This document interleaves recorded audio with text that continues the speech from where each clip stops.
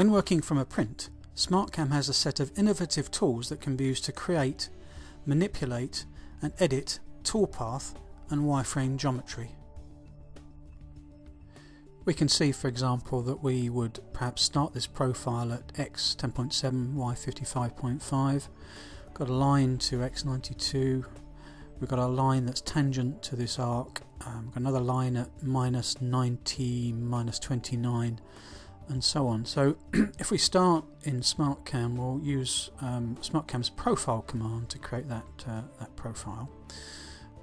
So I start off by creating these couple of lines, and we'll visit this drawing as we progress around the shape. So a line from 10.7 y55, x92, y110, and then we'll come back and look at this drawing. So in SmartCAM, we're associated with a SmartCAM stepper cutter, so we're drawing toolpath, but we could just as well be drawing wireframe layer geometry.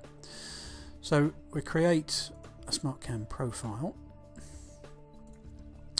We'll start our profile at our x 10.7, y 55.5.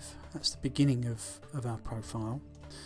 And then we have that line that is going to x 92, y 110. Back to the drawing. The next line, we don't know its endpoint. The nature of SmartCAM's profile command is that you can leave geometry items unresolved until they can become resolved by future conditions. So what do we know about this line? We know that it's tangent to an arc at radius 30, the centre is at 159 and 107.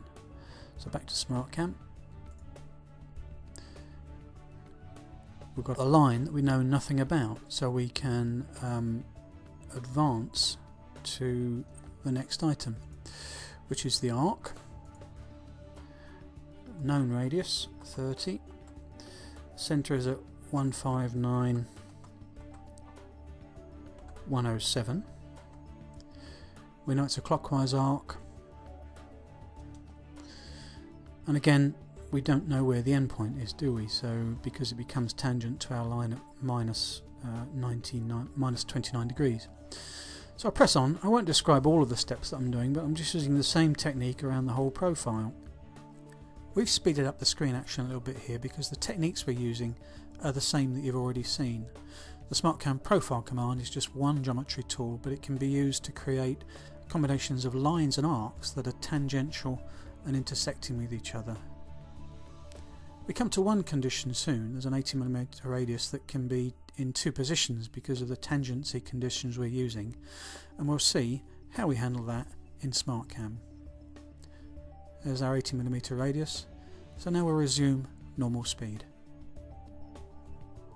There's another arc which is still tangent, its centre is at 0, 0, 30 radius clockwise.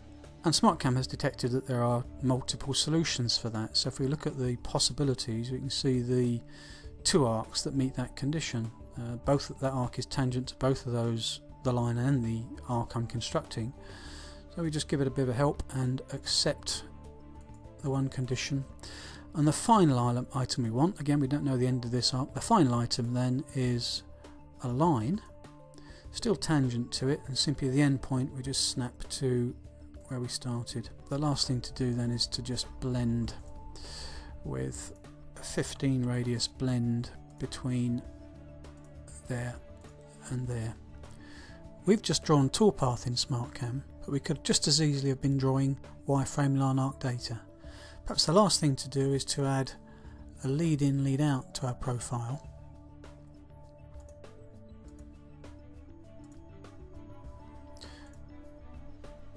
We'll add a radial lead in, 15mm radius through 45 degrees, lead out the same, go, and finally we'll show path the toolpath that we've just created. Keep it fairly slow.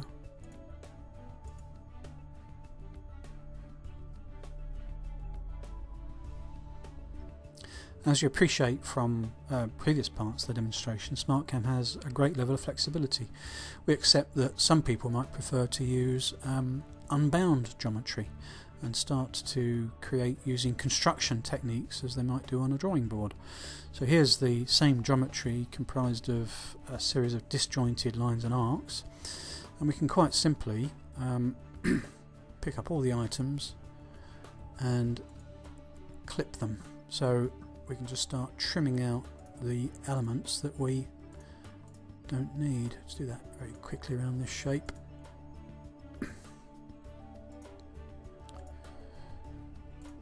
Just trim all the lines first for no particular reason. Trim the arcs out.